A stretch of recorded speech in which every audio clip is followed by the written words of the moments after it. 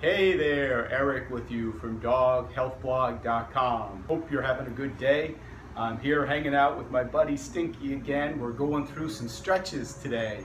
I recently wrote a blog article regarding dog stretching and all the benefits and a lot of nuances associated with dog stretching. So if you have a chance, please stop by. You can go to doghealthblog.com/dog stretching and check that article out. And even there's not a charge, it's all on me, so please check that out when you can. I just wanted to show you one of the stretches that I speak about or I write about in the article. It's for the dog's hip extensor, or the hip flexors, I'm sorry. We're going to try to stretch this region of their body. Very vital for dogs, of course, when they're running or walking or trotting. These muscles come into play significantly, and dogs are susceptible to injury or tightening of the musculature at that area just due to the repetitions on a daily basis they're using those muscles. So I think Stinky's telling me we better get going here. He's on a schedule, this guy. He's got things to do. So for this stretch, what we're gonna do is we're just gonna come on the hind leg here.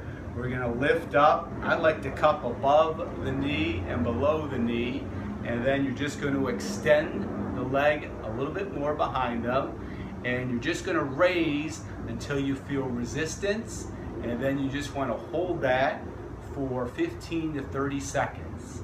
You don't want to try to push through the resistance, you just want to try to sustain that. It should be comfortable, it should not be trying on your dog, and then you can lower that. And as you're going through with this, of course, be very gracious to your dog, as you always are, I'm sure. And Stinky sure deserves that. He is the star pupil, as always. So again, this is a stretch. We're trying to stretch the hip flexors in this region. Very important, again, very vital for your dog's activity level. So we're gonna lift the hind leg, one hand above or below the knee, one above it. We're going to extend, and once we feel the resistance, we're going to try to hold for 15 to 30 seconds. And Stinky didn't want any more of that one. Every dog's tolerance is a little different. If your dog needs a break, by all means come back later and try another one.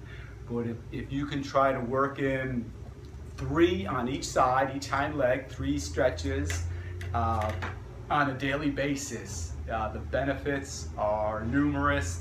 There's been a load of research done recently on dog stretching. And again, if you go to my blog post, doghealthblog.com/dog stretches, you can read about all those juicy tidbits.